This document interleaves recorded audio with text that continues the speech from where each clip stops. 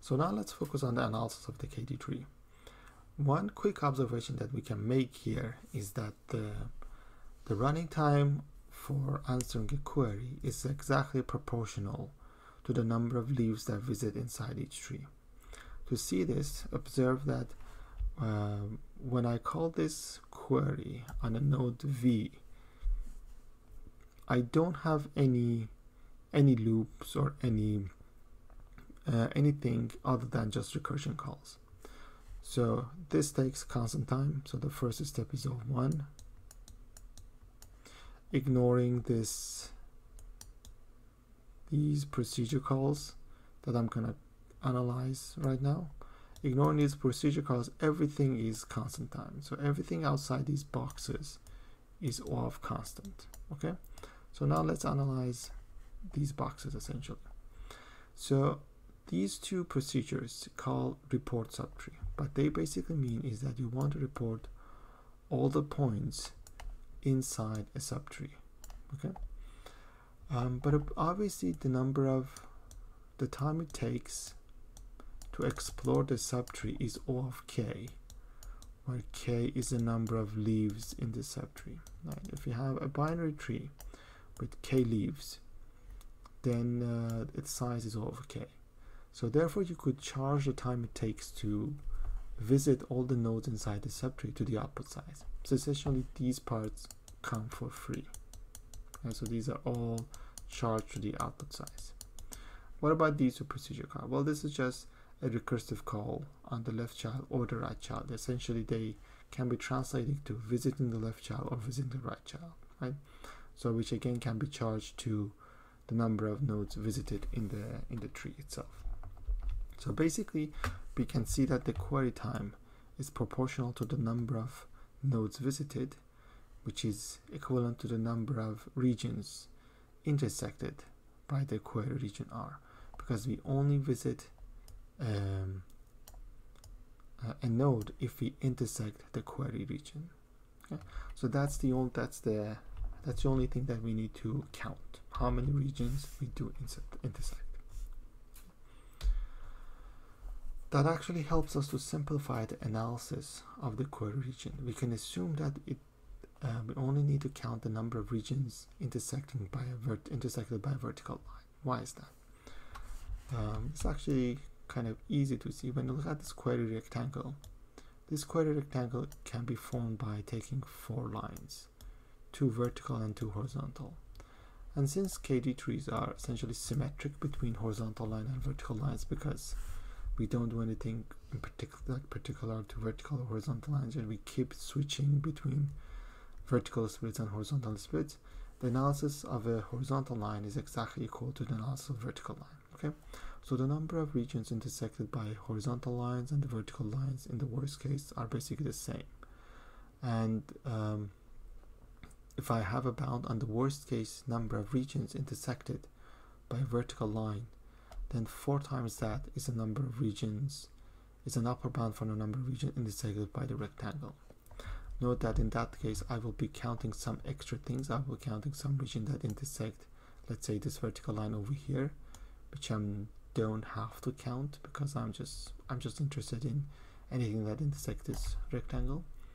But I'm only over counting by a constant factor essentially, right? So I'm a bit being pessimistic, but in fact it only changes the constant factors in my approximation.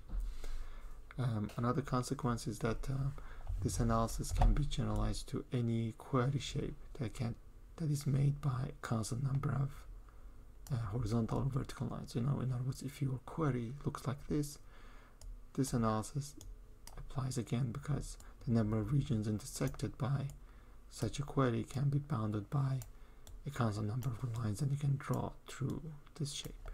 Okay, so this analysis is a very general analysis that can be applied to any shape of constant size, constant complexity.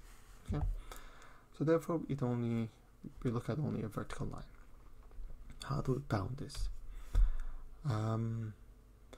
There is many different ways to actually do this bounding.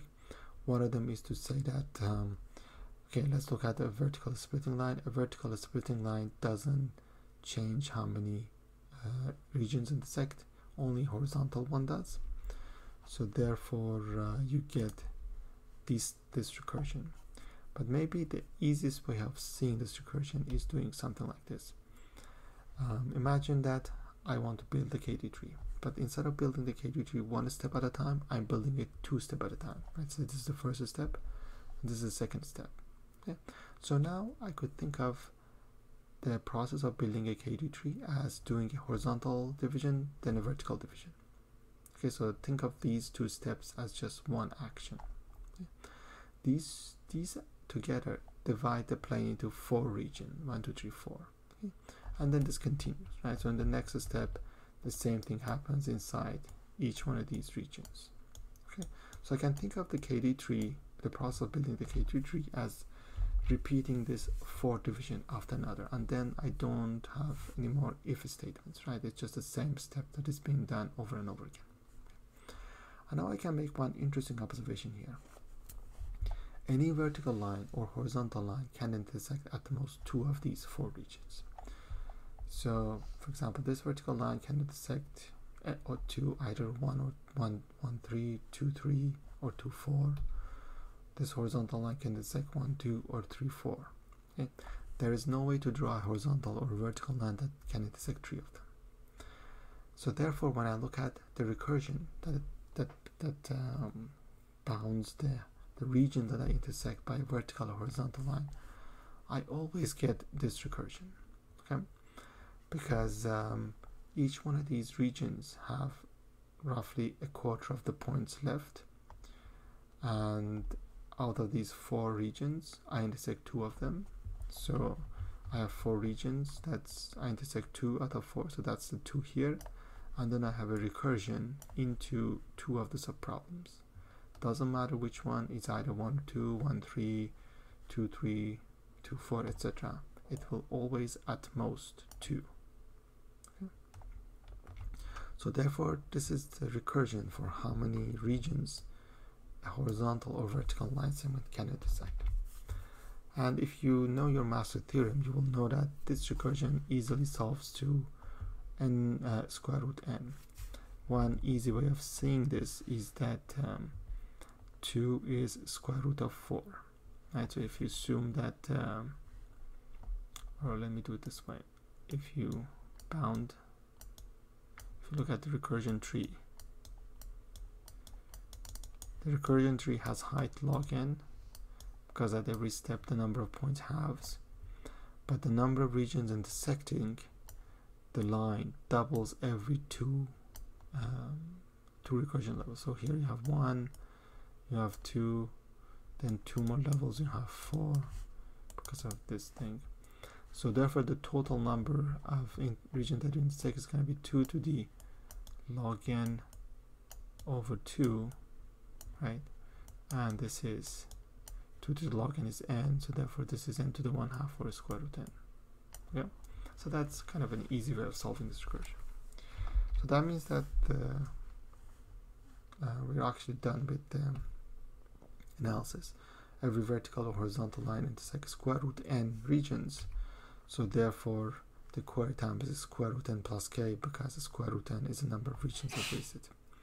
The main thing about a KD tree is that it uses linear space, and it's a very space efficient data structure. It is much less efficient in the query time, but it is much more efficient in the space. For comparison, if you use a range tree, you would get n log n space here, which could be a bit too much, but on the other hand, the query time will be log squared n, and it can be improved to log n as well.